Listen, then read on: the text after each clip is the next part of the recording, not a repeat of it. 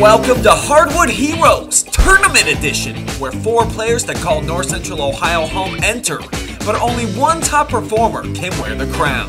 Who impressed most last weekend? You decide. Between Lucas Jr. Logan Niswander, a previous champion making the list again for leading his 5th-seeded Cubs past number 4 St. Paul into the round of districts, game high 18 points for him, grabbing 4 boards as well as Niswander and company cut down the nets to advance. Or what about this girl from Willard, Lydia Wiers?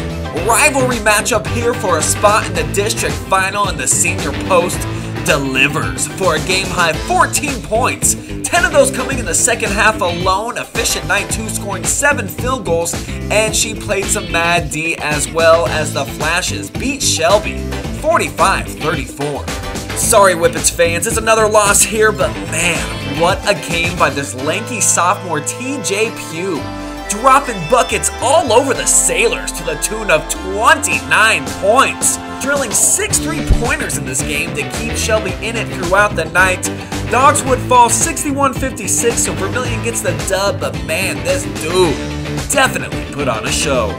Last to the party and still standing as sectional champion with an upset victory performance, Jayden Jacobs of Ontario, leading his 8th-seeded Warriors past Cade Stover in Lexington. 4 of 7 shooting display by the senior, including this game-clinching bucket, 10 points, 8 rebounds, but more importantly, a dub for the Dubs over their bitter rivals. Jayden Jacobs, a major reason the Big O still dancing in tournament play.